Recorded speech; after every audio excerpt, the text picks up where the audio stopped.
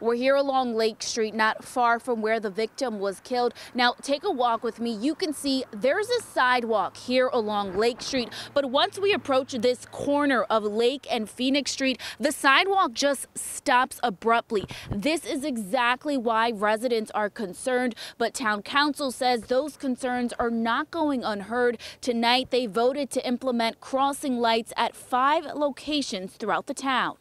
We've had a fatality. I myself have witnessed 2 accidents. I agree with the people.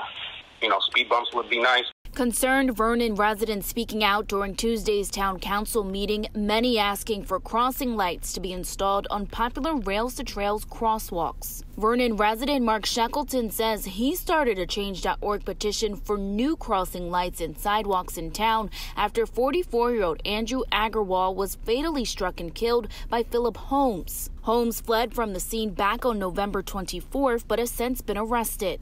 I had noticed in the years that I've lived there how dangerous that intersection crosswalk is. Shackleton's Change.org petition for crossing lights received 1,125 signatures, while another petition asking for sidewalks along Phoenix and Washington streets received more than 400. Other people in the town that use that system recognize that this is a problem area. Residents say they've had concerns for pedestrian safety in the area of Rails to Trails for years. Town council says they're listening.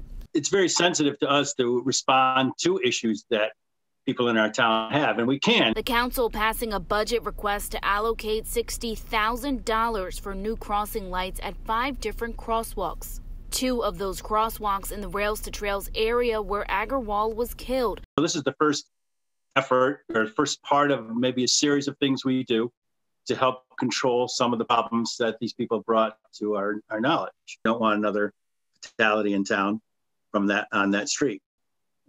Town council says they hope to have the new crossing lights installed by the spring, but that could change due to the pandemic. They expect to have a more solid date in 2 months. In Vernon, Zania Maldonado, Fox 61 News.